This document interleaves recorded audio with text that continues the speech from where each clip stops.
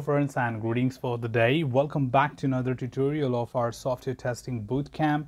We're getting started with a brand new chapter, which is chapter 2, to talk about the software development lifecycle. And as a part of this tutorial, we'll be stepping into the very first segment of it, which is 2.1, traditional development models. As a part of this particular tutorial, we'll be trying to understand that what are the traditional models available and why the thing is like it's getting out of context, and why other models like agile are trending, and what is the major differentiation between the traditional and the agile methodology.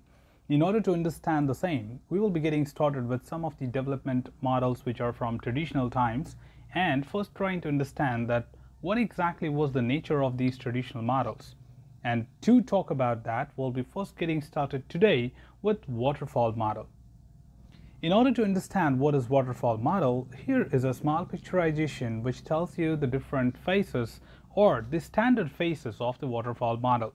Most important thing, it is a very generalized process as it moves from one stage to another stage and does not have a provision to go back to the previous stage. That's the reason it was called as waterfall model. Now the nature of the waterfall certainly tells you that it is one way to flow down but does not have a provision to come back. Now there were customers in the traditional days who had the requirements well defined and frozen. Now of course, given that the requirements were frozen, we used to gather initially in the first phase by interacting with the business.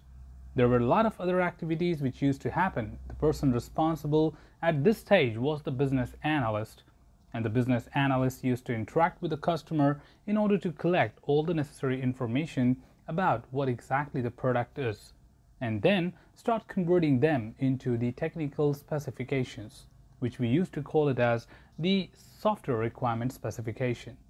Once the requirements were well defined, it was important for the testing team to come and look at it, kind of review it, and say if there are any issues which we can find. Generally, the testing used to be called as the static testing. Given that we have got a fundamental basic understanding of what is software testing all about in our chapter 1, now you should be able to relate that what exactly we are talking about. Once the requirement phase was complete and found that the requirements are complete in all the manners, we used to close that particular phase and migrate or move to the next phase, which is design. At this phase, the architects, designers, were responsible for start creating the architecture for the product. Now, of course, there was no point that you should go back to the previous stage in order to modify any requirement, and that was not a provision at all. So designers or architects used to start defining the architecture of the application or the product. Now the architecture includes the high-level design and low-level design, which are used for different testing levels. Once the design was completed, the stage was again called off to move into the next level, which is the development phase. Now as a part of the development phase, the developers used to start implementing the code in order to implement the product and push them simultaneously to the testing team.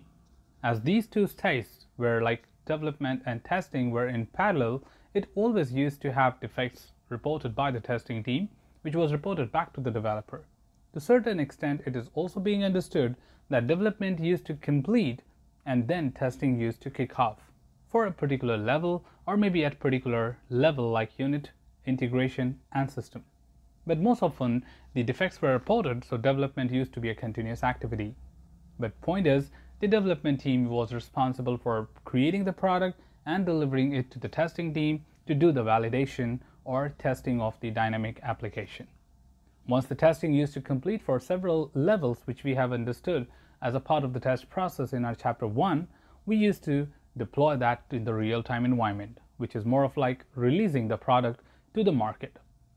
During the release, of course, you will have a lot of other things to be taken into account. For example, once a product is released into the market, it's not that this is the final version of it. You have a lot of other updates, upgrades, migrations, and retirement as a journey of the product once it is released. And that's where the last phase takes care of it, which is called as maintenance. Maintenance deals with adding enhancements to the existing live application.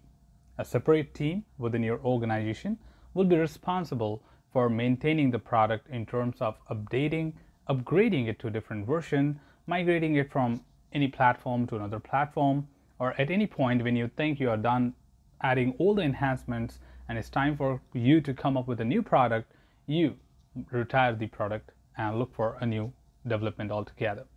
Now, putting it all together, Waterfall was a very simple, very systematic, sequential type of development model and was having a lot of other challenges which we overcame using Agile. We'll be looking into the Agile in our upcoming tutorials, but for today, we're just talking about the Waterfall. Now, we will look into the next model, V model, in our next tutorial. Let's understand that in the next tutorial, and then we'll compare the traditional versus the Agile to understand how come Agile is more interesting and different than the altogether traditional models. So that's all from this particular tutorial, team. Should you have anything else, feel free to comment below. I'm always there to address your queries and answer them well. Till then, keep learning, keep exploring, keep understanding the context. Thanks for watching the video, team, and happy learning.